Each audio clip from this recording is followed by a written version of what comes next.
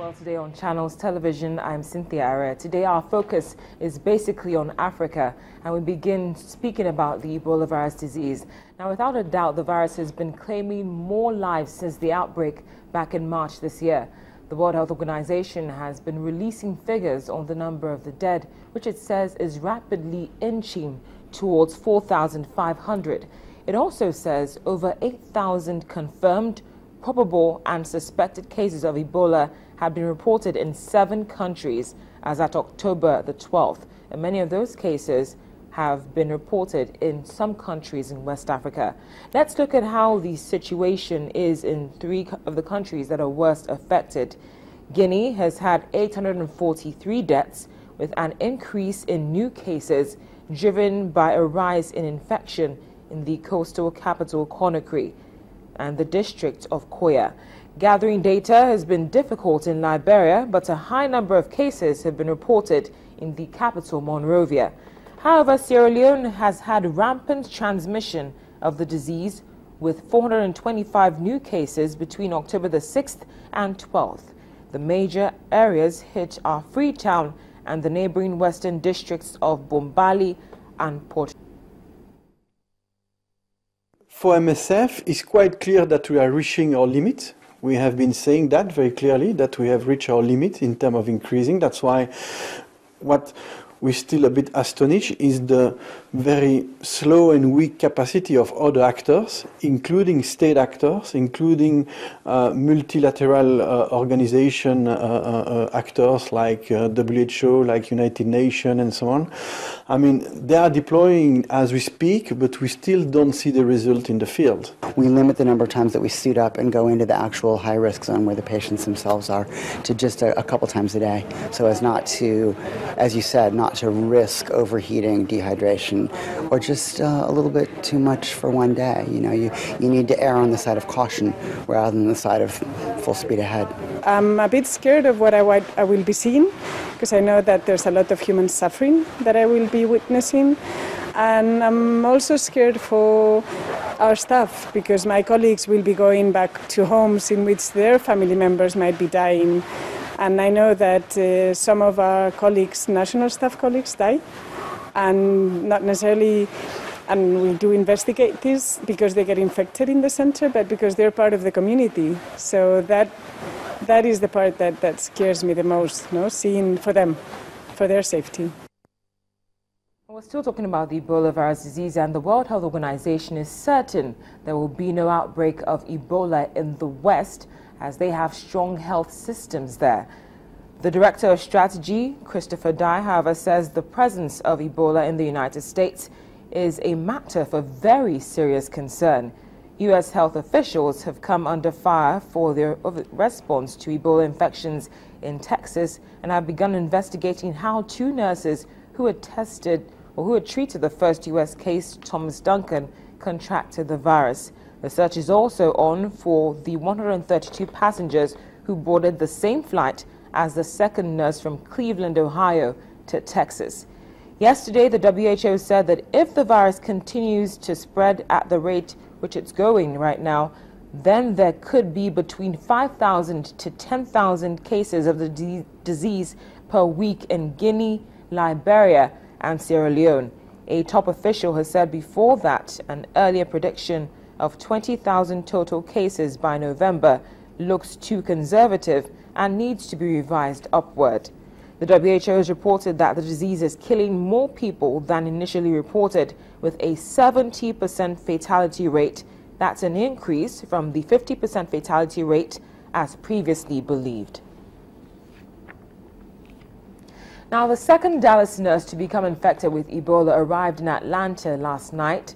Meanwhile, her mother has told health officials that her daughter was not ill when she was back home in Ohio. The second Dallas nurse to become infected with Ebola arrived in Atlanta last night. Government officials confirmed the patient, 29-year-old Amber Vinson, was being transferred to Emory University Hospital in Atlanta, which has successfully treated 2 people who contracted the disease in Sierra Leone and Liberia and were flown back to the United States. Earlier on, a federal source said the patient told the U.S. Centers for Disease Control and Prevention that she had a slight fever before she boarded a Frontier Airlines flight from Ohio to Dallas and was not told to stay back. The U.S. nurse who had treated the Dallas Index patient, Thomas Eric Duncan, informed the CDC that she had a temperature of 99.5 Fahrenheit before boarding the flight on October the 13th, and since that temperature was below the CDC threshold of 100.4, she was not stopped from flying. Vincent's mother told Talmadge officials that her daughter was not ill at the time she was at her home. As for a man who had contact with Vincent, the Talmadge mayor, David Klein, confirmed he had self-quarantined himself in his home. Vincent, a worker at Texas Health Presbyterian Hospital in Dallas, had taken a Frontier Airlines flight to Cleveland from Dallas Fort Worth International Airport on Friday. Vincent's trip to visit family members in Ohio put a second U.S. metropolitan area on Ebola alert. She is related to 3 Kent State University employees, and the school's health services director, Dr. Angela DeJulius, said they had been asked to remain off campus for 21 days. The CDC is now sending staff to Ohio to help coordinate Ebola efforts. Now, understandably, fears of the Ebola virus disease are growing in the United States, where a second nurse in Dallas, Texas, has contracted the disease. Now, in order to douse those fears, President Barack Obama canceled a political campaign trip and reassured the American public that the dangers of a serious outbreak are low. Our colleague at the Voice of America, Aru Pandey, has more from the White House. It all began with Liberian national Thomas Eric Duncan, the first Ebola case on U.S. soil, who succumbed to the deadly virus last week. Now, just days later, not 1 but 2 of the nurses who treated Duncan at Texas Health Presbyterian Hospital in Dallas have been diagnosed with Ebola. Dr. Daniel Varga is the hospital's chief clinical officer.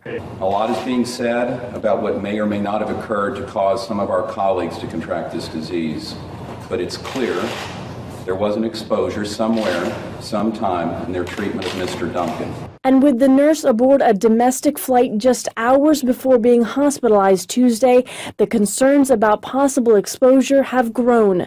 The latest case prompted President Barack Obama to cancel a Wednesday campaign trip and stay in Washington for a meeting with cabinet officials.